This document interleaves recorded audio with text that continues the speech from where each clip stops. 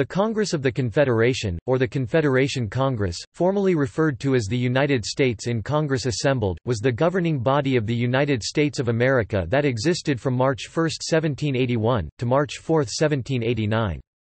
A unicameral body with legislative and executive function, it comprised delegates appointed by the legislatures of the several states. Each state delegation had one vote. It was preceded by the Second Continental Congress 1775–1781 and governed under the newly adopted Articles of Confederation and Perpetual Union, which were proposed in 1776–1777, adopted by the Continental Congress in July 1778 and finally agreed to by a unanimous vote of all 13 states by 1781, held up by a long dispute over the cession of Western territories beyond the Appalachian Mountains to the central government led by Maryland and a coalition of smaller states without Western claims. The plan introduced by Maryland politician John Hanson, the plan is referred to as the Hanson Plan. The newly reorganized Congress at the time continued to refer itself as the Continental Congress throughout its 8-year history, although modern historians separate it from the earlier bodies, which operated under slightly different rules and procedures until the later part of American Revolutionary War. The membership of the Second Continental Congress automatically carried over to the Congress of the Confederation when the latter was created by the ratification of the Articles of Confederation. It had the same secretary as the Second Continental Congress, namely Charles Thomson.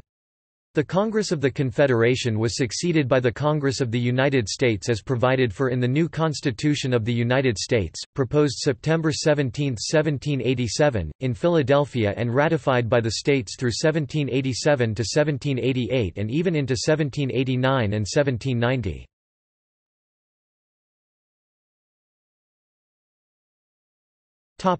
Events.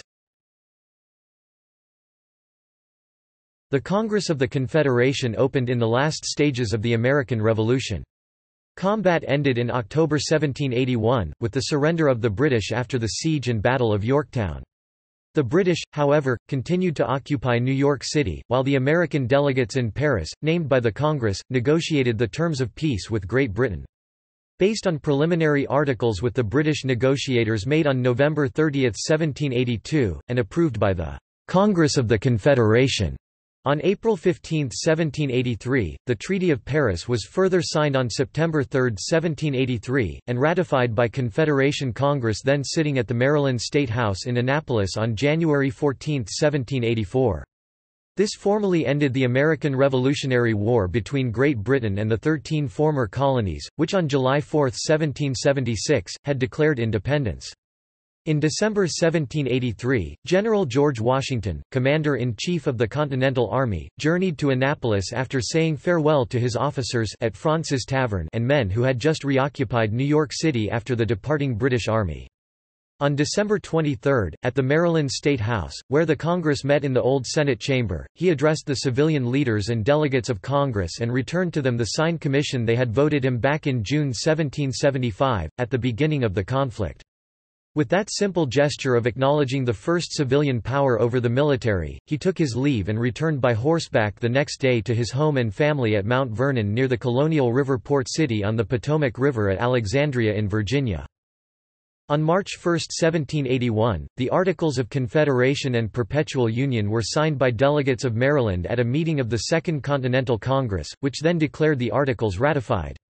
As historian Edmund Burnett wrote, "There was no new organization of any kind, not even the election of a new president." The Congress still called itself the Continental Congress.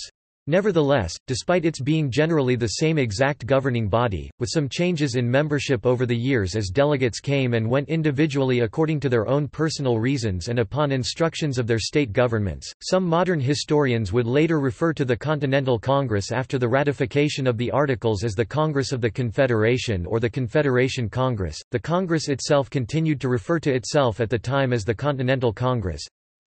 The Congress had little power, and without the external threat of a war against the British, it became more difficult to get enough delegates to meet to form a quorum. Nonetheless, the Congress still managed to pass important laws, most notably the Northwest Ordinance of 1787. The War of Independence saddled the country with an enormous debt. In 1784, the total Confederation debt was nearly $40 million. Of that sum, $8 million was owed to the French and Dutch. Of the domestic debt, government bonds, known as loan office certificates, composed $11.5 million, certificates on interest indebtedness $3.1 million, and continental certificates $16.7 million. The certificates were non-interest-bearing notes issued for supplies purchased or impressed, and to pay soldiers and officers. To pay the interest and principal of the debt, Congress had twice proposed an amendment to the Articles granting them the power to lay a 5% duty on imports, but amendments to the Articles required the consent of all 13 states. The 1781 Impost Plan had been rejected by Rhode Island and Virginia, while the revised plan, discussed in 1783, was rejected by New York. Without revenue, except for meager voluntary state requisitions, Congress could not even pay the interest on its outstanding debt.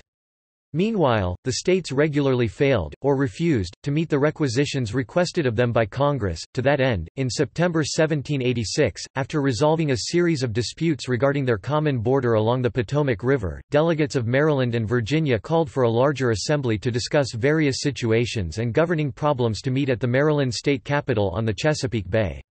The later Annapolis Convention with some additional state representatives joining in the sessions first attempted to look into improving the earlier original Articles of Confederation and Perpetual Union. There were enough problems to bear further discussion and deliberation that the convention called for a wider meeting to recommend changes and meet the next year in the late spring of 1787 in Philadelphia. The Confederation Congress itself endorsed the call and issued one on its own further inviting the states to send delegates. After meeting in secret all summer in the old Pennsylvania State House, now having acquired the nickname and new title of Independence Hall, from the famous action here 11 years earlier.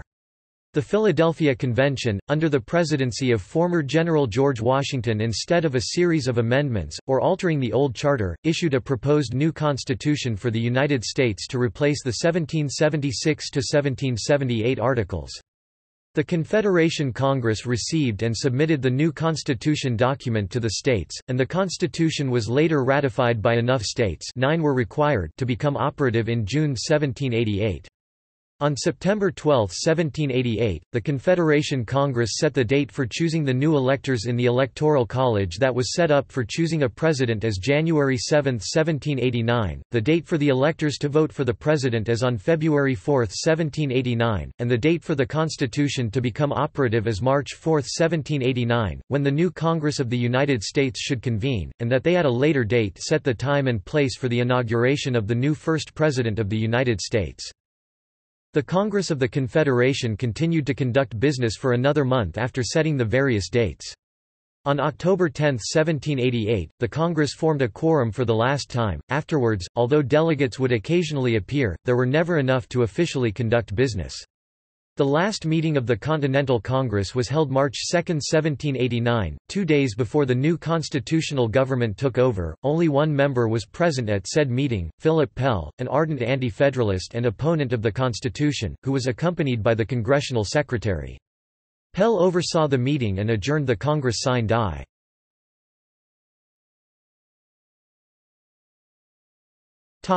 Meeting sites.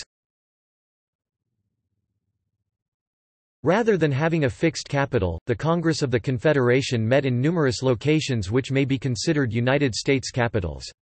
The Congress of the Confederation initially met at the Old Pennsylvania State House, Independence Hall, in Philadelphia, Pennsylvania, March 1, 1781 to June 21, 1783. It then met at Nassau Hall, in Princeton, New Jersey, June 30, 1783 to November 4, 1783, at the Maryland State House, in Annapolis, Maryland, November 26, 1783 to August 19, 1784, at the French Arms Tavern, in Trenton, New Jersey, November 1, 1784 to December 24, 1784, and the City Hall of New York, later known as Federal Hall, and in New York City, New York, January 11, 1785 to autumn 1788.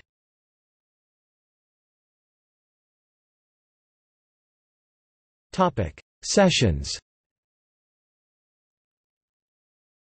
First Confederation Congress, March 1, 1781 to November 3, 1781, Philadelphia, Pennsylvania. Second Confederation Congress, November 5, 1781 to November 2, 1782, Philadelphia. Third Confederation Congress, November 4, 1782 to June 21, 1783, Philadelphia.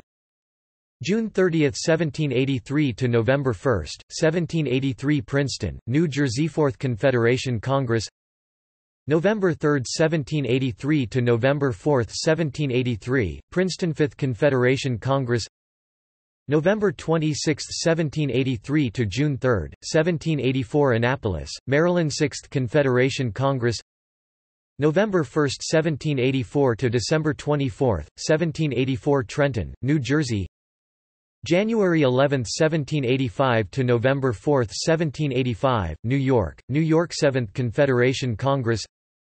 November 7, 1785 to November 3, 1786, New York. 8th Confederation Congress.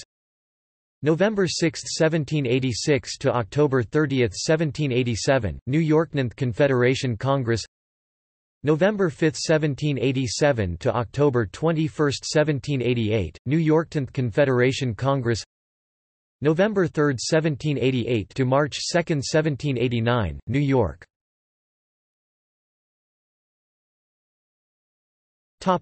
Presidents. Under the Articles of Confederation, the presiding officer of Congress, referred to in many official records as President of the United States in Congress assembled, chaired the Committee of the States when Congress was in recess, and performed other administrative functions. He was not, however, an executive in the way the later President of the United States is a chief executive, since all of the functions he executed were under the direct control of Congress. There were 10 Presidents of Congress under the Articles. The first, Samuel Huntington, had been serving as President of the Continental Congress since September 28, 1779.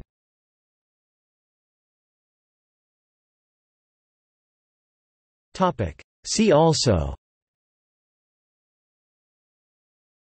Confederation period, Committee of the States, History of the United States 1776 to 1789, List of delegates to the Continental Congress.